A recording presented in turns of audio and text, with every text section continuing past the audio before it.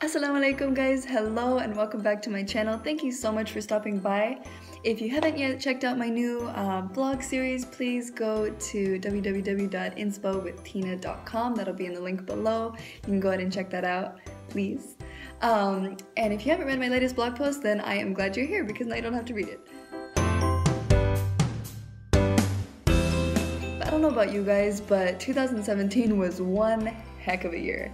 And I really want to make 2018 a great year and find a way to really start off the year in a positive way. So today what we're going to be talking about is really how to make 2018 a completely selfish year, and I'll explain more about that in a minute.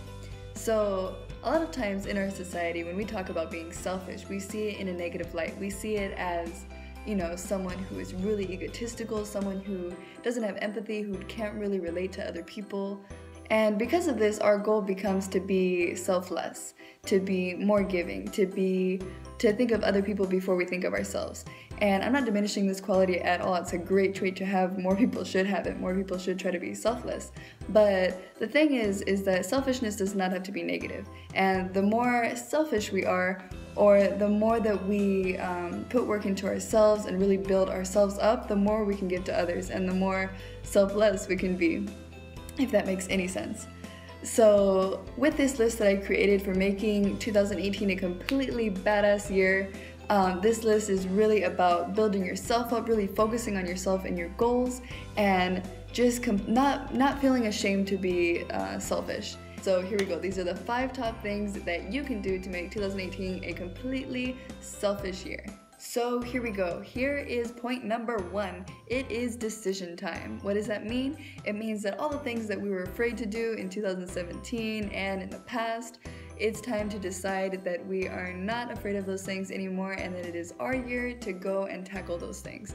I know that I have a whole list of things that I want to accomplish this year and have been wanting to for a while, but I always let these fears stop me of that, I'm not good enough or I'm not going to be able to accomplish what I want because of any barriers that I put in my mindset.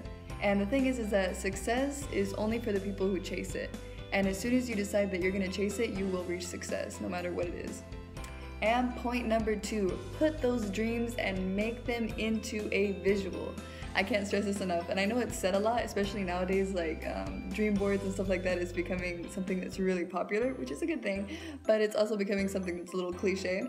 So now people aren't listening, but I can't stress dream boards enough. I don't know about you guys, but I'm just obsessed with office supplies and colors and just making something, scrapbooking basically. And it's something that you can apply to creating your dream board. Get a whiteboard, get a cork board, put sticky notes all over it, put everything that you want to accomplish in list form and really go all out, put even the smallest goal that you want to achieve, put it on there, from main goals to what I like to call stepping stone goals. Stepping stone goals are basically smaller goals that are gonna allow you to reach a bigger, more long-term end goal. Put all of them on your dream board in a place where you'll see it often. I have one that is above my bed, and if my room wasn't a mess I would show it to you, but you can check out a picture of it on the blog if you go check out the website below. The importance of turning your dreams into a visual is huge, so I really encourage you to do that. And if you want some tips and tricks on how you can make an amazing dream board, then also check out the blog. I got some links for you there. And one of my favorites, number 3, is transfer your thoughts into actions.